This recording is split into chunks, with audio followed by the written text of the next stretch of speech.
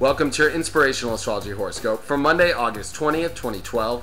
I am Astrologer David Palmer, here to illuminate the collective consciousness. We have a huge week, lots of intensity coming our way at the end of the week. Mars going into Scorpio at the end of the week, we got the Sun moving into Virgo this week, and we have Mercury returning home to the place it went retrograde to push forward and go faster back to normal speed. And this means a lot of intensity, but most importantly, we need to start with Monday. We are wrapping up the Sun in Leo. We have a couple days left here of our expression, of our core, really lighting up. What inspires us in our life? Why do we love? What is it that we love? How do we want to express our love? And you know what? Relationships are another part. That's because the Moon, of course, in Libra today, and it is hanging out there with Mars and Saturn. Mars and Saturn and the Moon in Libra. Woo! All right. Let's be honest, folks. When it comes to our partnerships, when it comes to the harmonious part of our life, we're fighting for it right now, right? We are all fighting for this balanced place, this harmonious place, for our partnerships to truly work out, for it all to work out, right?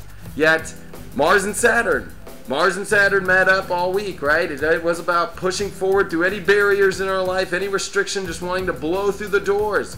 Unfortunately, though, and really, actually, let's erase unfortunately, it's all about Mars wants to fight. Mars wants to go forward and push through anything.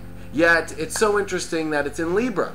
Mars is ruled by Aries, Aries is opposite of Libra. It is all about that non-action. So even though as we have this desire to fight, it's a peaceful way. We're looking for peace. We're looking for peace in our partnerships. We're looking for peace here. And emotionally, we're going to tap into that peace today.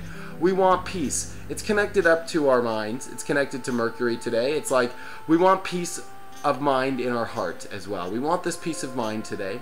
We want to express love. Yet the Moon in Libra today is going to also make a square to Venus and a square to Pluto, which means that new safe place that we really want in our partnerships, where we feel secure right now, will emotionally be tested. So if you're not feeling safe and secure, especially in partnerships or where you feel valuable, you will be tested here today. So stay in the love, stay in the peace. Also, you'll be tested today with Pluto. Yes, we want a new structure in our life. We don't want rules. We don't want the same control system. Guess what? The Moon will make a test to that today. And really, we have an outlet out. That is because the Moon will trine over to Jupiter, which means the way out is to see the big picture, to have the right attitude, to see the truth. The truth of our life is that we want love, we want peace, and we want them to come together. This is where the energy is at right now. And in order to do that, we must let go of our old system, let go of the control, let go of the rules that hold you back from that. You'll find the truth in that. Let go of the rules that restrict you from literally coming into this love and peace. Also, Venus and Cancer. You know, in order for us to feel safe and secure in our life, in order for us to really feel this homey place, we do have to value ourselves. And you know what? Venus was in this intense T-square, which means we have to find our unique self, which we really need to tap into our unique self and let go. Let go of the old. And to find peace, it truly is about shedding all this stuff up and rising above with the right attitude. At the end of the day, peace is here for us when we have the right attitude. That peace is here. We don't wrap ourselves up. And if we feel safe enough, or if we feel controlled, or if we feel restricted, we want to fight through. It's not about fighting through at the end of the day.